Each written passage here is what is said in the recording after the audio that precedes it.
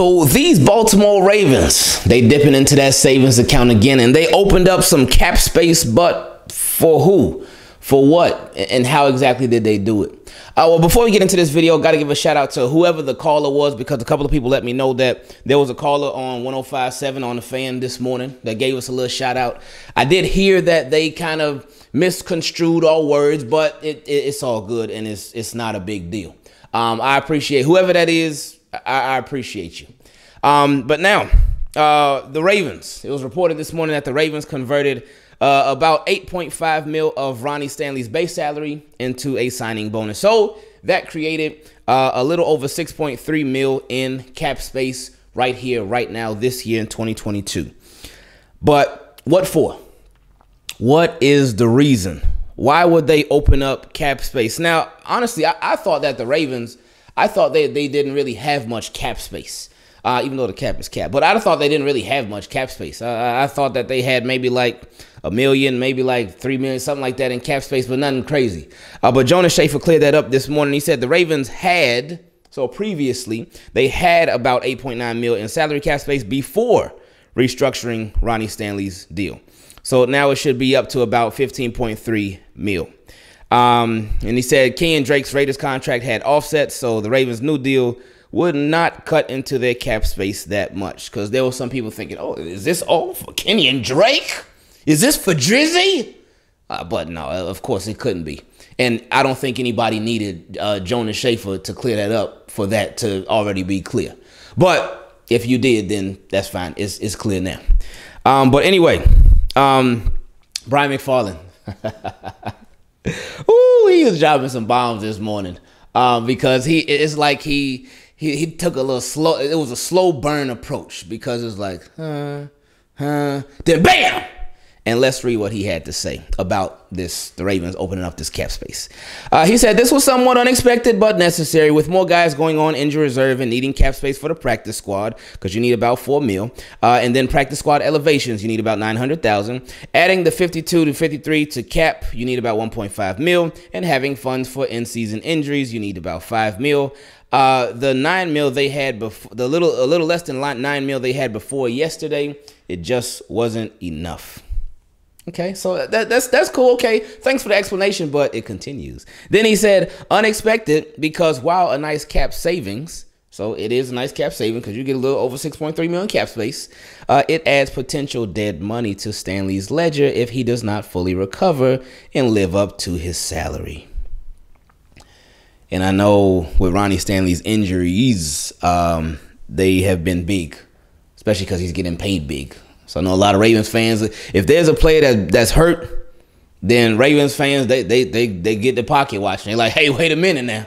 You're getting all that money, but you ain't been. So anyway, he said there was already substantial dead money to deal with, 29 mil in 2023, but now they've added 6 mil. So basically what he's saying with that, you better hope now moving forward with Ronnie Stanley that you do get some bang for your buck. Ronnie Stanley is just, I said it all this offseason. I said it last year too. Anything that we get from Ronnie Stanley this year should be considered a bonus. It actually shouldn't be considered a bonus because he is a requirement. But I feel like anything you get is a bonus. So again, you know, Ravens not rushing. But anyway, that was the slow part of it. That was a slow. Now let's get to the bam.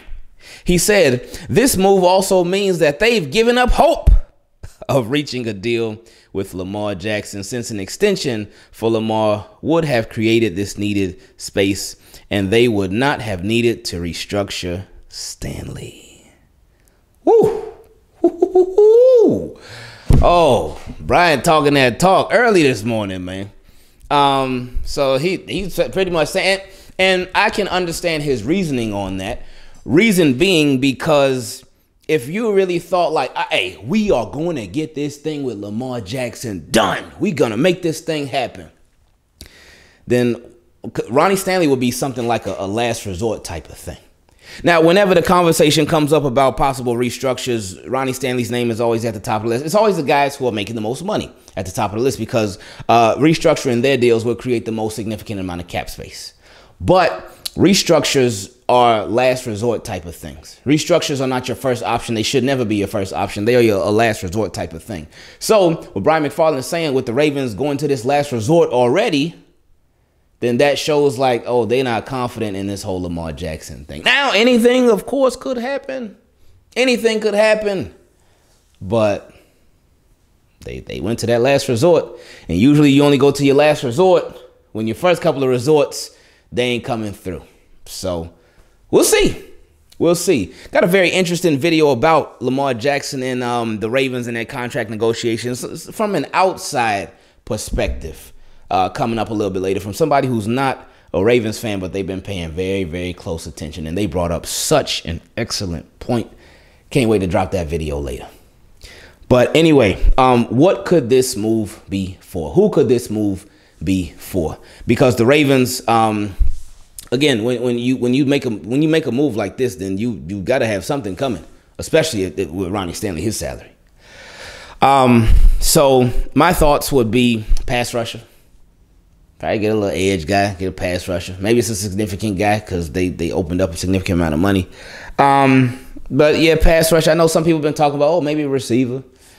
I just don't see them doing anything there. But yeah, pass rush. I wouldn't say inside linebacker. I wouldn't say offensive lineman. I don't know. I still do think that with their tight ends, I still think they're gonna keep 3. Just waiting for them to put Charlie Kolar on injury reserve, and I don't think that they're gonna keep all 4. Like Andrews is likely, obviously.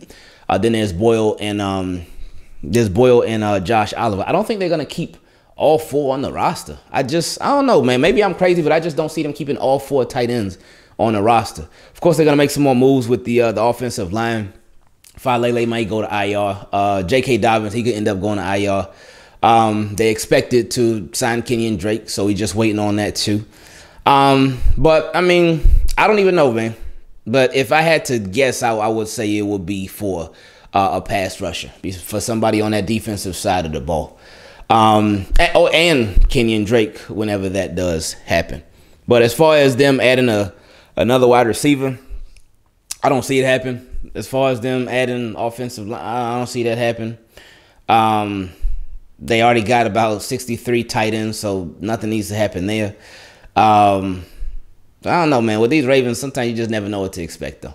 You never know what to expect. But, I expect it to be a defensive guy, pass rushing guy. But, see, then that's the thing, too. That's something else to think about because what type of pass rush are you going to add? Now, if it's somebody of significance, I ain't going to be mad.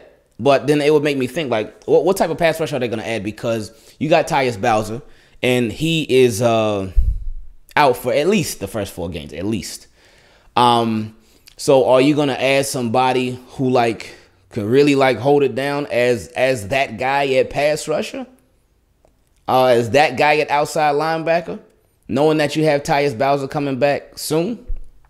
Like, or are you going to add somebody who's just more so a complimentary piece or a depth guy? I don't think you go through all these loopholes to just add a depth guy. Now, again, I always say quality over quantity. If you can get the best of the best, hey, go for it. Even though, I mean, at this point in the season, are you really getting the best of the best? Well, if you can get the best of the best that's available, by all means, go for it, my friends. Do your thing, buddy.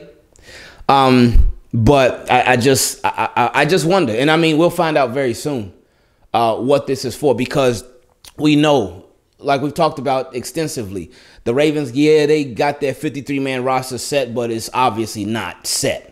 They still got plenty of moves to make. They are not going to go into week 1 with the roster sitting like it's sitting right now. With 2 available. Oh, yeah, and David Ajabo, he got to go to injury reserve too. So injury reserve, they about to get a whole lot of Ravens friends that come through. Now, good thing is going to be temporary. So that's a beautiful thing. So Charlie Kolar, David Ajabo, possibly J.K. Dobbins, maybe Daniel Falele. So injury reserve going to have some friends, some pieces sitting there. So when they're healthy, they can come back. But all right, what are the Ravens? What moves are they gonna make to counter the guys that they lost? We'll see real soon. And this is just fun to think about though. But anyway, team, keep it clean. I love y'all. I appreciate y'all. Happy Wednesday. And hey, like Ravens are when it comes to money, we out.